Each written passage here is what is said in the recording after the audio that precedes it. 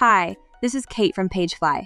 Do you want to showcase your content promotions or testimonials in a dynamic and engaging way like this?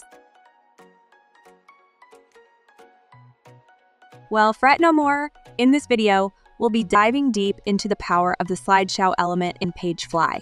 Here you are in the editor now. We need to add the slideshow element to your page. Click the Add Element icon in the PageFly editor.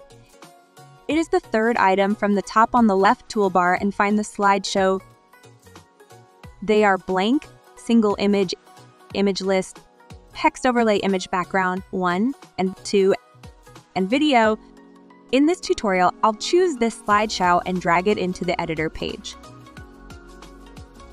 As you can see, all forms of slideshows adhere to this structure. Slideshow element, slide element row column, and slide content. Now let's start with the general tab settings of the whole slideshow. The slideshow has 3 slides by default. Dragging the dot icon will allow you to rearrange the slides in any order. To make a copy of a slide, just click the copy icon.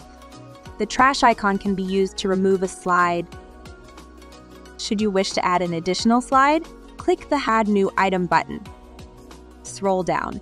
The number of slides to display at once is up to you, and depending on the number of slides you have. Items to scroll is the next section. Depending on your items per show configuration, you can select the number of slides that display after pressing the navigation button at this point.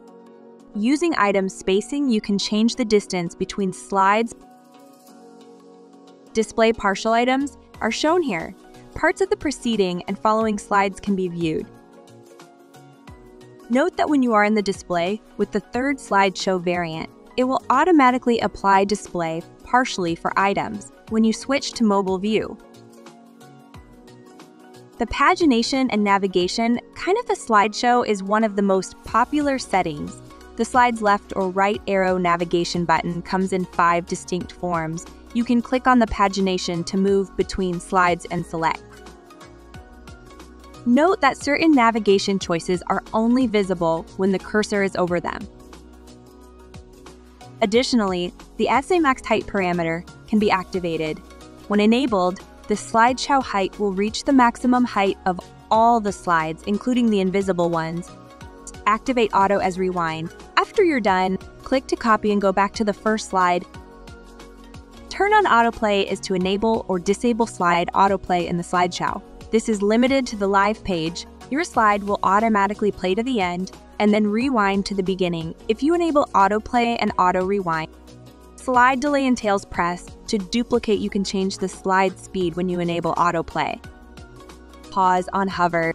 It means that simply lingering over a slide while the autoplay is enabled, you can choose to pause it. In the Styling tab, you have a variety of parameters to customize the slide. I will take some quick changes: the title and paragraph,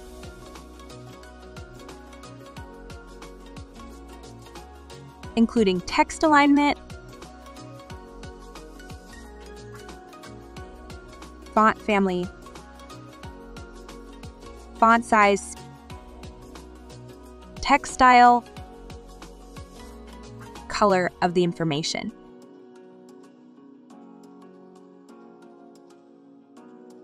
And spacing.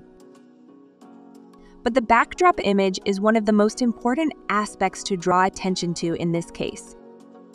To add a new backdrop, click the slide, navigate to the Styling tab, scroll down to the background picture, and click the Select Image button.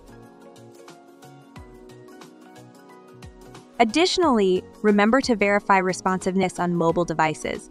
This is an essential step to ensure that your website works flawlessly on smartphones and tablets, and that users get the best possible experience across all screen sizes. Switch to Live View to see how the collection images look on your page. When you're done, click Save. And when Save is done, you will see a Publish button. Click on it. As you can see, the images are perfectly integrated and dynamically display your selected collection. This is the end of the tutorial. Don't forget to subscribe our channel to get more videos. Our friendly and knowledgeable team is available via live chat 24/7 to assist you with any issues. Thank you for watching.